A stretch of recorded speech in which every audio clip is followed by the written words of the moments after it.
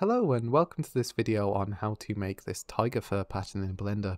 We're going to be using the new Geometry Nodes hair groom system, and it's going to be a fairly basic introduction to this system, but we're going to be learning a few key things such as, procedural texturing on it, generating a proper UV map on our fur, and also tweaking the initial parameters of the fur setup to get a pleasing result. So to start off with, before we do anything, I'm just going to go into my render tab and switch over to cycles on the GPU, and this will just have this set up for later now. And first of all, let's add in a plane, and this is just going to be my demo plane for this fur, but you could do this on any complex object that you like. Just make sure that your object has a UV map, which is very important for the hair system to work with. So given that this has a default UV map, let's go ahead and Shift A, add in under curve. Let's add in, you see we have these two options for empty hair or fur. I'm going to add in a fur object, and that will just attach some fur to this base plane. And essentially it gives us a bunch of default behavior here. So if I select the hair and go into the modifiers tab, you can see we have a bunch of modifiers that Blender's added by default, and they all do something in particular to tweak the shape of this hair. So if I just start minimizing these, if I turn them off one by one, you can see that we get down to just these hair curves that are just basically straight lines. And now we can go ahead into sculpt mode, and I'm going to use F to increase the size of my brush. We're going to be using the comb brush by default, and we can just sort of like pull these hairs over a little bit so that they're a bit more flat lying down and not just pointing straight up.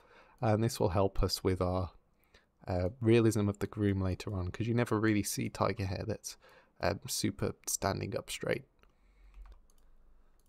Now let's turn on the interpolate node group, and you can see that fills everything out a lot more. I'm just going to increase the density by a factor of 10, so just multiply that by 10, and we get a lot more fur now. And to introduce some of that randomness again, let's turn on the noise. But you can see this is a bit too strong of an effect and too small scale, so I'm going to go into the noise and turn the scale down to 0.5, and that increases the size of it overall, and I think that should be fine.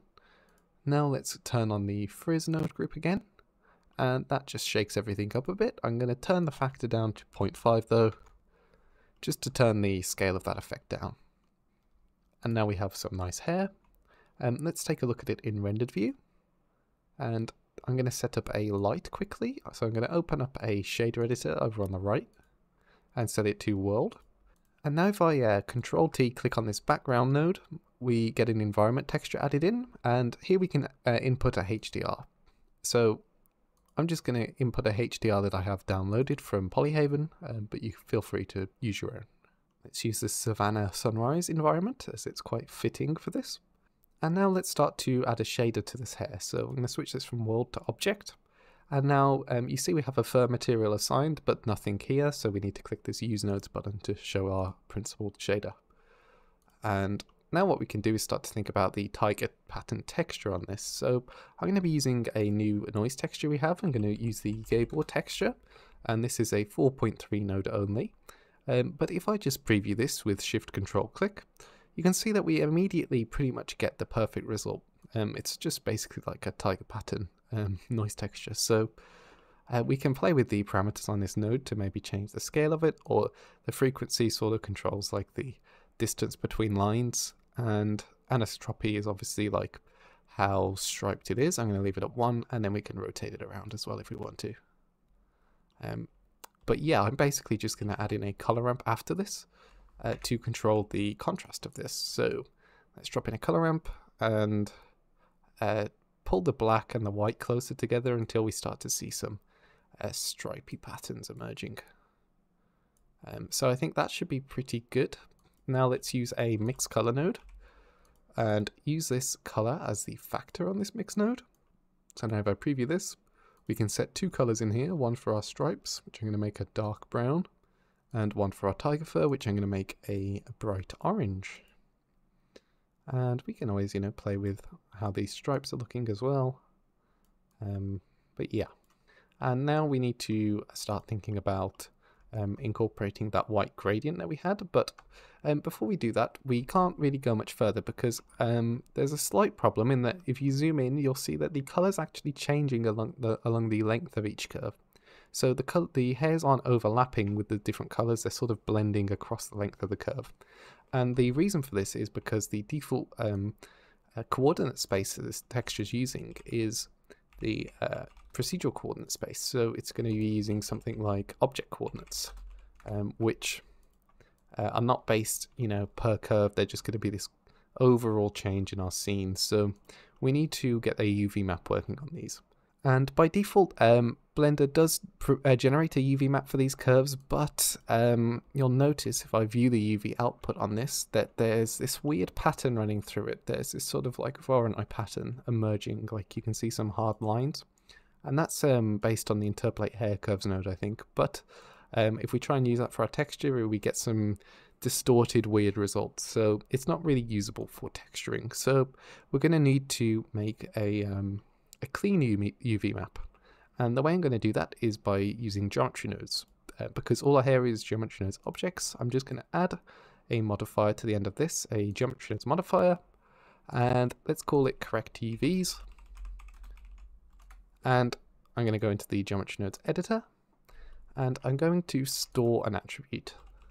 And this is going to be our new UV map. So I'm going to store it on splines, and it's going to be a vector. And by storing it on splines, it means that each curve will only be able to have one value. And if we stored it on points, then there are multiple points on a curve, so it might have like a blended value, which won't solve that color bleed problem. So let's call this UV. And let's go ahead and we want to essentially read whatever the closest value of the UV map is from the plane. So let's bring in the plane object into geometry nodes, make sure we set it to relative so it works if we move it around. And now let's sample nearest surface because a UV map is a surface attribute. Set it to vector and let's grab a named attribute. Set this to vector 2 and our UV map on our plane is, you can find the name in the object data properties here. It's just called UV map. So let's type that in here, it already exists. And plug that into the value. Now essentially what we've done is said that for each spline, read the closest value of the plane's UV map and assign that to the spline. So let's just plug that into the UV channel here.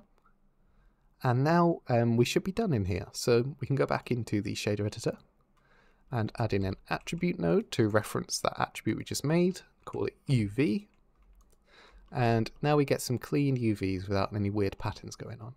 So we can plug the vector into the texture, and you can see that everything works out nicely. We might just have to tweak the scale slightly with these new coordinates. But if we zoom in now, you should see that we get a much nicer result. And this also means that your procedural textures will work across any model with any sort of curvature or three-dimensionalness to it. So it's just good practice to do this, and it's a very useful trick. And now what I want to do is just add in a white gradient into our color that's sort of running up from the bottom here, and just like a white gradient on the bottom. So we could use a gradient texture node, but there's a much easier way. We can just separate out our UV map, and you'll see when I do this, we get two gradients on the X and Y, running left to right and top to bottom. And we can just use this top to bottom one as our gradient for our color. So let's duplicate this mix color node, plug the Y into the factor, view this, and let's just change this from a black to a white value. And now to offset the position of the ramp, I'm going to use a math node. Using a color ramp will sort of increase the contrast here, so you don't really want to use a color ramp for this kind of thing. So let's just, let's leave it at 0.5 actually, that's fine. And let's plug that into our B of our main color here. So now you see we get a nice white gradient.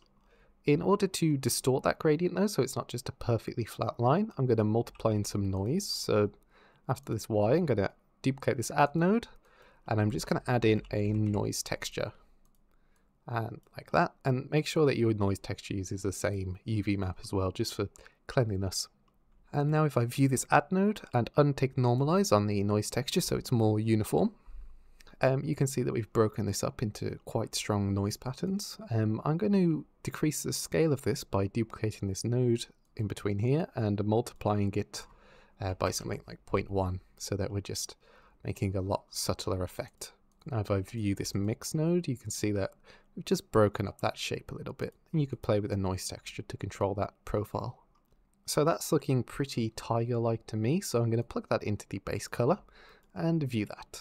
You can see it's gone a bit darker now once it's in the shader, so I'm going to just bring up this orange value to be a bit brighter, something like 0.8. And the problem is that we're seeing through to this white base plane, which is annoying. So I'm going to give this white base plane a material, and I'm just going to give it a dark orange material to blend in with the fur. So yeah, I mean, that's pretty much it for the actual whole procedural Groom setup. And of course you can go back and recomb this to be in any direction you like. And yeah, that should be a pretty nice effect. So the only thing I'm going to do is just increase the roughness up to 0.8 on that. And I'm going to start to add in some lights into our scene here. So let's grab a point light and just pull it up over here, pull it off to the side maybe, give it a bit of a radius so it's soft, and turn up the strength. And just use that to sort of create like a nice little highlight over here. And then I'll add in a camera to view with Control Alt Numpad 0. And yeah, we can do a nice little render of this now. But I hope you learned something about Geometry Node's Groom in this, and how to get nice UVs on Geometry Node's Groom, and also just procedural patterns. You could, of course, go back into here and replace this little procedural setup here with, you know, a painted texture of some different types of animal fur, and that could be a fun little thing to try. But yeah, overall, I hope this method was useful to you, and thank you so much for watching.